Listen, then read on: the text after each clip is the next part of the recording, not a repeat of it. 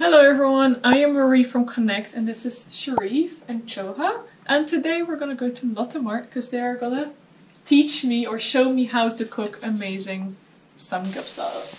So let's go. Let's go to Lotte Mart. Yeah. Let's go. For the ingredients of the day, we stopped by the nearest Lotte Mart at Seoul Station. And this one is amazing because it's one of the biggest. It's huge, has 2 floors, and you can find all kinds of products. So this is like some good looking samgyeopsal. But why do they cut it like this? So like they cut it like this so that it can get more crispy. When you're baking it? Yeah. So like you get like crunchy edges inside there, which is more surface area. These are oyster mushrooms, I think. Okay. Peppers. It's common to see the stuff promoting sales and products, but of course don't feel pressured to buy anything. We got some greens like perilla leaves to wrap pork belly with. And of course samjang, which is a thick spicy taste for the samgyeopsal. Lotte Mart is big enough to have self-checkouts, and that's what we used to save some time.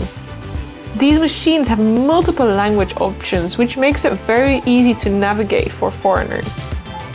We recommend getting a Lotte card because it gives you discounts, and we always say yes to discounts. There are plastic or paper bags available for a small fee, but to be eco-friendly, I decided to just use my backpack.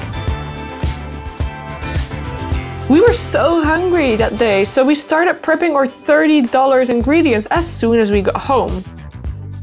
But first, Sharif and Choha shared some of their homemade banchan, and you can find the recipe on their channel.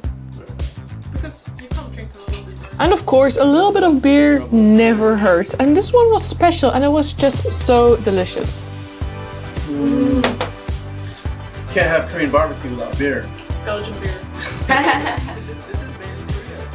With a little bit of alcohol in us, we asked Sharif how he ended up living in Korea. I was trying to get out of the life of cooking. I never went to culinary school and I never ran my own kitchen that was like my restaurant, so I don't really call myself a chef. But I was a cook for 10 years. I mostly did Italian and pizza, and I was not trying to have that life the rest of my life. My initial goal was like to come here for like 1 year and then go somewhere else, Vietnam, Thailand, wherever. And I got stuck, and I love it. Like most people here. Yeah. I got married. So I'm a lucky man now, and I got a beautiful place here, and I'm comfortable. Did you have any like big culture shocks when you came to Korea? I didn't have any culture shocks because before I came to Korea, I basically spent my pastime watching Korean vlogs. I watched everything. I know all about food before I came here. The cultural things about eating and drinking, 2 hands, yada yada yada. So I didn't really have a culture shock. Even not in like work environment?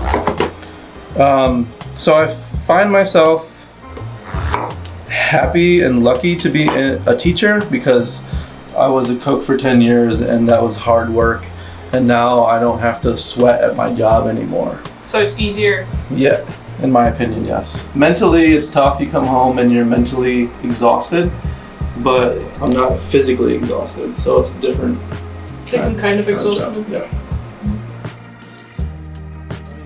And just like that, we were ready to grill some samgyeopsal. We started with onions and oyster mushrooms, and then we seasoned them with pepper and moved on to samgyeopsal. Oh, just look at that juicy quality meat.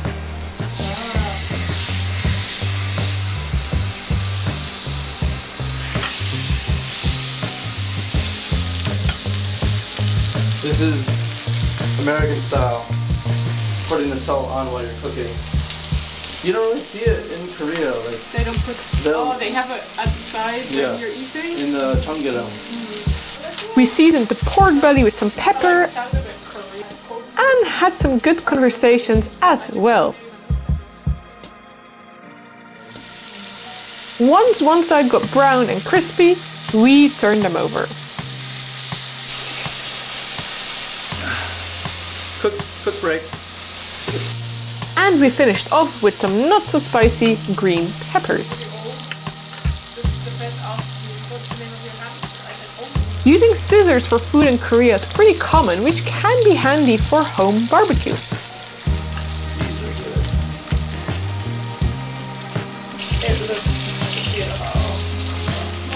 I'm so sweaty right now. Last but not least, we prepared some green onion salad to go along with the samgyeopsal, as well as samjang, the spicy paste. And there we are with a table full of delicious food. You can always have the pork belly on its own, but it's also delicious with a wrap. I personally like my wrap to be small, so I don't spill anything.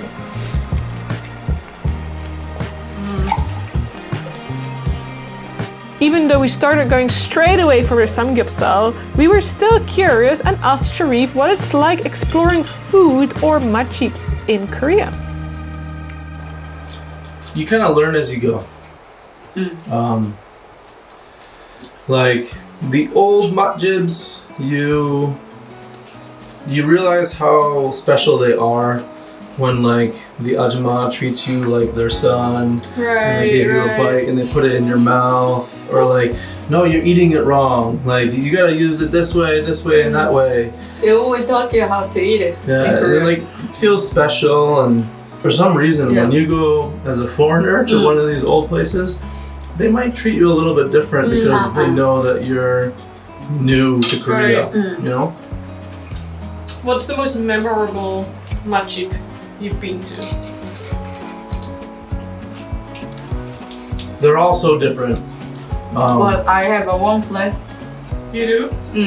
The sotukang place in Wonju, really like it because wood fire samgyeopsal, and the whole family runs it.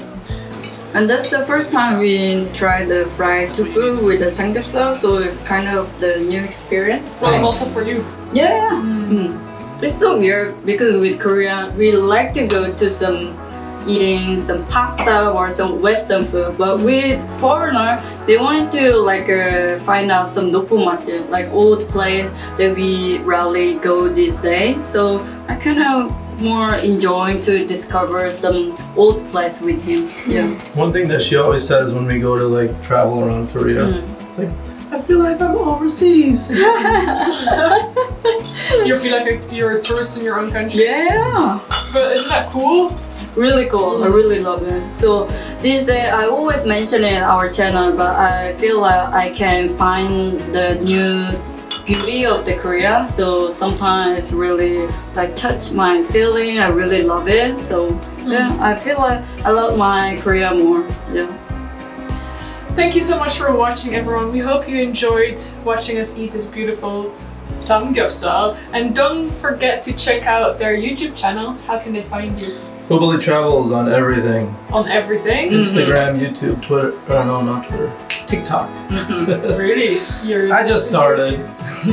Go and check them out. Go and give them all the likes, subscribes, thumbs up. And don't forget, if you have any comments or questions, let us know in the comment section below. And we hope to see you again next time. Bye. Thanks. Bye.